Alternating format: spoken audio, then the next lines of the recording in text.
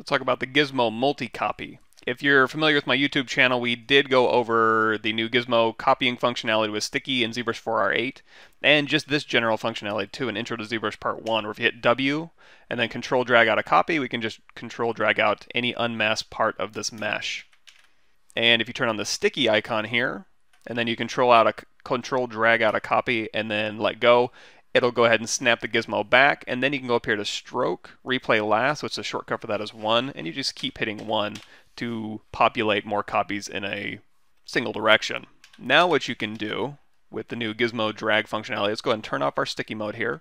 Hold down Control, drag out a copy to the distance that you want, let go of Control, and then just continue dragging, and it'll go ahead and populate these at the exact same distance from each other. You can now hold down Control again, drag out a copy this way, let go of Control, and keep your pin still held down on your canvas, and it'll drag out more copies. So you can just continue doing this, and let go of Control, and you can just drag out copies.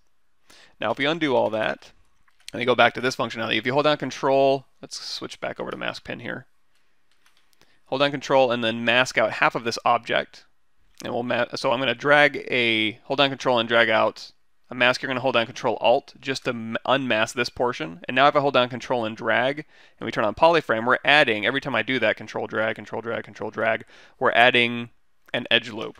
What we can do now is we can Control drag out an edge loop and then let go of Control, and we can continue just making these expansions or these internal poly loops here the exact same size.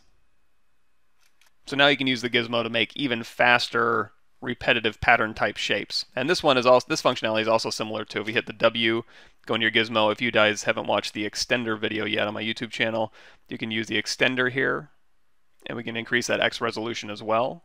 But if you don't want to go into that deformer and you just want to use the control gizmo, you can do that as well.